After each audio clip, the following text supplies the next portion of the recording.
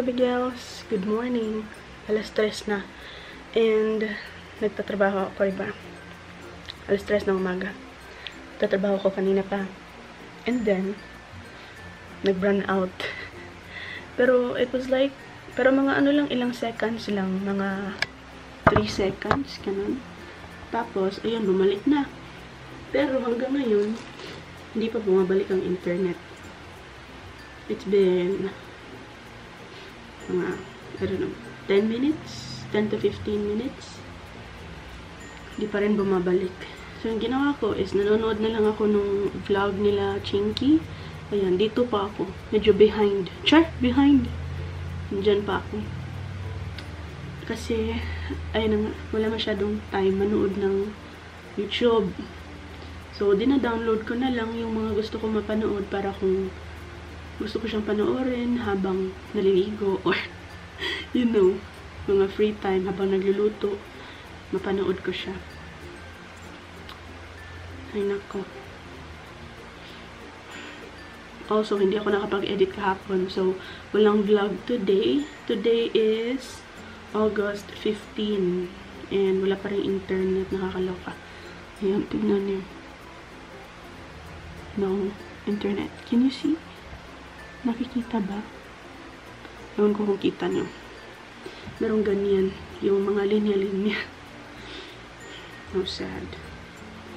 Ay, nako. Actually, alam ko na to. Yung monthly gift ni Glenn kay Chinky. Kasi nakita ko siya sa Instagram stories niya. Ay, so wala akong magawa. Nakakaloka. May ginagawa pa naman ako sa trabaho. Basta sa trabaho namin, you need to accomplish something na madalas is not that easy, but sometimes it's easy. Depende lang talaga. Nakakaloka. Nakakuha ako ng yung kailangan kong gawin ba, tapos naputol. So, naputol din yung ginagawa ko. Ewan ko kung matatapos ko yun. Sana nga I can share what I do. Itatanong ako kung pwede. Kasi some of you are asking as well kung ano yung ginagawa ko. Ewan ko kung interesado kayo. Kasi, di ba, super sikat ng work from home ngayon. Yun nga lang, medyo heavy ang workload. Kasi, hindi naman yung work hours. Yun, padali lang yung work. As in, super dali. Sometimes, it's a little challenging. But, yeah. Wala internet ba? Saan? Kasi makatugkuan eh. So, since hinihintay ko pa rin na bumalik yung internet connection ko, mag-i-edit na lang ako ng vlog. Actually, parang gusto ko matulog. Kaso baka bumalik ba? Tapos hindi ko mapansin. Mag-i-edit na lang ako ng vlog. Ano to, babigyans? 3 AM challenge. Actually, magpo-4 na. 15 minutes. Quarter to 4 na. Girl. Why? Nanghihinayang talaga ako. Sayang. Kaloka ka. Bakit ka nag-off ng biglaan? Sana pinatapos mo ako sa trabaho ko. Kahit yun lang ba? Kahit 5 minutes lang naman, no? Nag-i-edit ko na ako. Para may magawa tayo. Oh yeah, siya nga pala, baby girls. Ichichika ko sa inyo. Lumiit na itong pimples natin. Oh, lumiit na. Tsaka it's not as red anymore. Pasensya na. Kita niyo yung mga kalat. Oh. Tapos, yung dito sa chin, oh, nawala na. May mga bago dito. Pero yung dito, nawala na siya. And this one is smaller as well. Malaki yan siya before. Ayan, lumiit na siya. Tapos, hindi na siya yung masakit. Kasi parang cystic siya. Hindi na siya masakit and lumiit na siya. So, yes. So far, happy ako dun sa ginagamit natin na overnight breakout solution. Papakita ko sa inyo. Just one moment. Hindi pa rin bumabalik yung internet.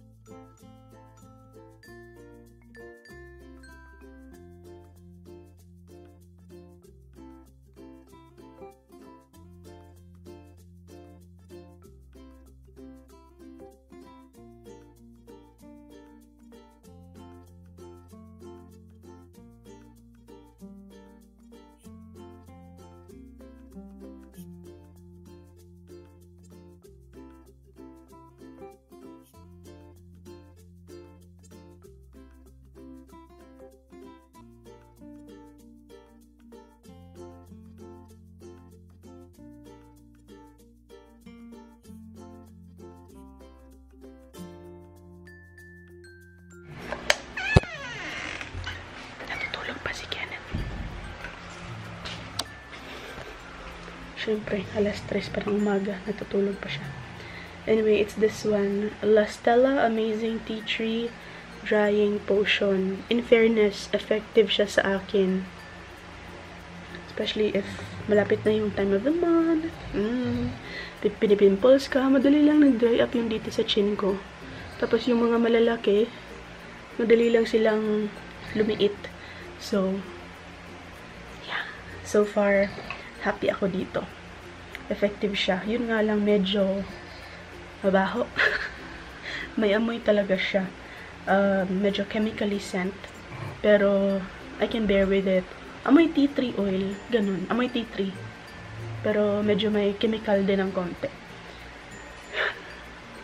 Siguro, naisip ko nga, baka mas effective siya kung hindi ko lalagyan ng ganito yung skin ko. Kasi ito, medyo oily siya. So, baka hindi nito ma-penetrate ng maayos yung area na lalagyan ko. So, mamaya, itatry ko na itong mga problem areas ko na may breakouts. And here sa aking chin. Hindi ko lalagyan ng serum. Tapos, para diretso sa skin talaga yung tea tree drying potion natin. I like it. In fairness, effective. Ilalagay ko yung link niyan sa description box below. It's on my Carry shop. Para lang alam nyo. Kung interesado kayo, I'll put it in the description box below. And may mga nagra-request for a skincare routine video. Pero my skincare is not, my skin is not the best. Oh. Tignan nyo. Ang katotohanan. Close up. It's not the best. Pero if you want that video, gagawin ko siya. Just tell me sa comment section kung gusto niyong gumawa tayo ng skincare routine video. Hello, baby girl! Kakatapos ko lang mag-work. 6 hours na ako today. Kasi nga, nag-brown out. Tapos, nagka-problema pa ako sa internet connection. Ang tagal bumalik. Yung brown out, di ba mga lang sabi ko kanina, ilang seconds lang. Mga 2-3 seconds. Pero yung internet, ang tagal bumalik. Anyway, okay lang, at least naka full shift tayo today. Anyway, magla-lunch na kami and meron akong in-order na ngohyong. Ngohyong na naman. Ngohyong everyday, okay. Pero ito daw yung legit na Chinese ngohyong na super sikat dito sa Cebu. Kinakainan namin ni Kenneth nung college. Yan yung sauce niya. And this is the ngohyong. Oh, nilutuan ako ni Kenneth ng sisigin can. Ito yung Virginia, yung pinakita ko. Sakto na. Pinakita ko dun sa grocery haul natin. Meron din siyang kanya. And then nagluto siya nung ngohyong na ba yan? Yung binili natin. Pinatong ko lang kayo sa Del Monte ketchup. Ang sa to akong isulti. Binili ko yung online ba? Sabi niya, ito talaga yung yung sa manalili talaga ba na yung pero ibang klase man siya. Manalili? Kahit yung itsura niya ibang klase. Ano pa yun? Masarap pa rin naman. Okay naman pero mamaya na yan. Gusto kong tikman to. Si Chinese mo yung ay, hunit na siya. Kailangan siya initon. Dyan na legit. Yung spicy na sauce, lalagyan mo ng soy sauce. Ay, legit. Huwag ginibaho ato ba? This is the one, baby girls. Yan, ito talaga yun, oh. Huwag yun ni texture, no? Kamu diha, mga taga-kuan. San Carlos main campus. O yun ni atong mga go-to nga meals ba. Yung mga bumuhay sa atin nung college. Kasi magkano lang isang nguyong. Pilagay nguyong? Xoxo? 7. City. Lama lang. Ewan ko magkano na siya ngayon. Kasi gumraduate kami ni Kenneth like hala nga. Muna siya legit niya itsura sa sauce.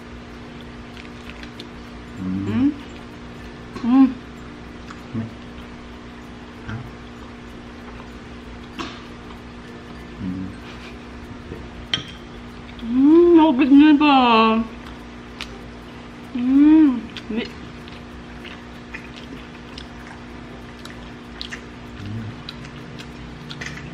Yung sauce naman talaga, no? It's the sauce that makes it.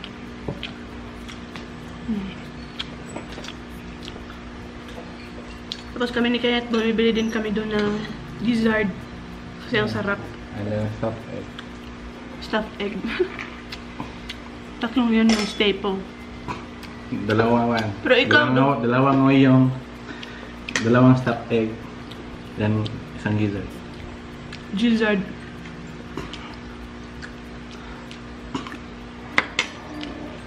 Nami ang sisig. May kay pagkaluto da. Charot. Hindi ba yan? Uy, legit ka ang uyong. Awar ko lang sauce sa last. Kahit yun. Malabnaw. Tsaka. But in all fairness, paman siya niingon nga Chinese mo yung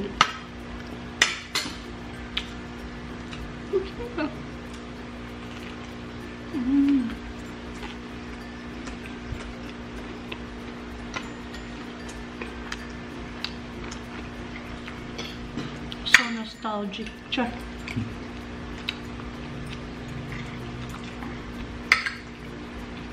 Kulang na lang soft drinks para nostalgic. Tapos isipin ko na lang na puso to. Or hanging rice. Familiar ba kayo dun? Ay, sarap. College days. Wala kang worry sa life.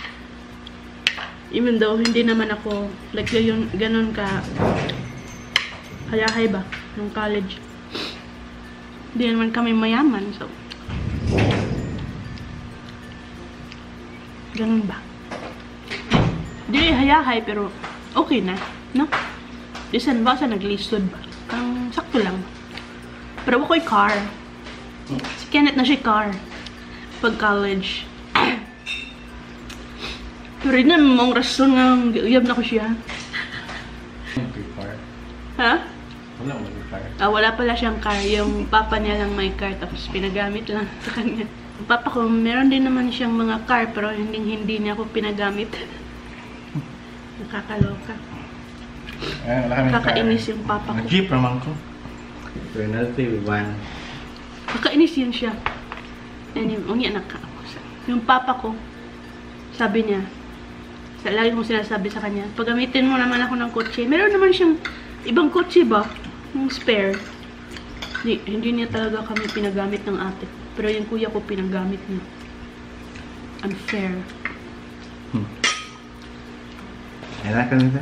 Basta di na ni mainit ang Chinese nguyong guys kay kuan. Ini pengalap. Ini tuh.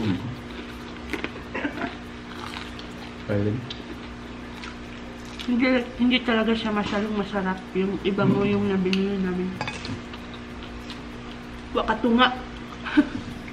Sabi ng papa ko, bibilhan niya ako ng kotse para gamitin ko ba sa papunta ng eskwelahan. Pero alam niya na hindi ako marunong mag-drive ng manual. Tapos yung binili niya para sa akin, manual. Hindi ako natuto. Kapag nangyod ko, ratulon mong ko. Alam niyo si Kenneth, super social yan nung ano. Hindi naman social. Hayahay ba? Nung college. Hindi siya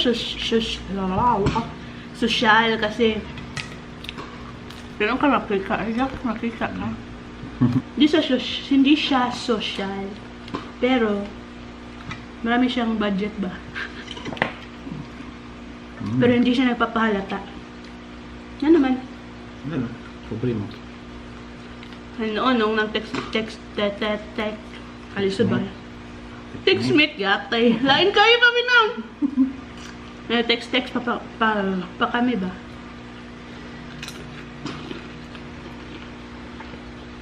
Nakita ko siya naglalakad. Tapos, padung kasuyo sa eskwelahan. Kanya, sabi ko, nakita kita naglalakad sa text ba? Ba't naglalakad ka? Ba't di ka sumakay ng jeep? Sabi niya, kasi naglalakad na ako pa-uwi. Ha? Bakit? Wala na kasi akong pamasahe. Nasaan ka pulo? Sa Lotion. Ha? Huling daot kay ka. Tapos nakita namin siya ng classmate ko na nakasakay ng van. Tapos may driver pa. Hello baby girls! Kakatapos ko lang maligo. And ngayon na ako mag skincare toner. Okay. So that's the last of that toner, which was just like 2 drops. Kulang. Super konti. Ngayon ko na gamitin pa si Bamboo Toner. Keep Cool and Soothe Toner. Bamboo Toner. Ayan. Ito yung pinakita ko sa inyo dun sa unboxing or yung title ng vlog was tumitingin siya sa ibang babae. Ayun. So I'm just gonna put some on my hand. That much. And hindi na ako gumagamit masyado ng cotton pad para hindi masayang yung product. Ooh. Malamig siya sa face. Well, most toners malamig naman sa face. Especially ginaganito mo pa, so parang may hangin na napapunta sa mukha mo. Pero it's refreshing. And wala akong napapansin na stinging factor sa kanya, which is good. It's not yung super watery lang talaga na toner. Meron siyang parang konting something sa kanya. But it's not like yung parang slippery or heavy toner. Yeah, super light lang siya and madaling ma-absorb.